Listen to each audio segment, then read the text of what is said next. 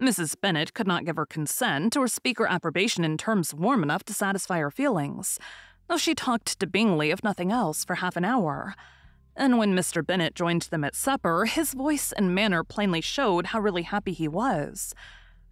Not a word, however, passed his lips in allusion to it, till their visitor took his leave for the night, but as soon as he was gone, he turned to his daughter and said, "Jane, I congratulate you. You'll be a very happy woman." Jane went to him instantly, kissed him, and thanked him for his goodness. "You are a good girl," he replied, "and I have great pleasure in thinking you will be so happily settled. I have not a doubt of your doing very well together.